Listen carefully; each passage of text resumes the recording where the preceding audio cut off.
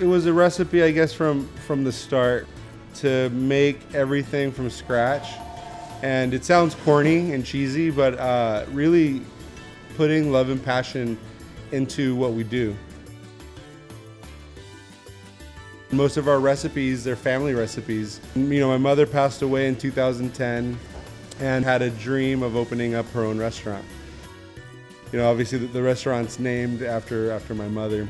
And my number one goal, I guess, was to be able to keep the Lola's name on the building, you know, keep her legacy going.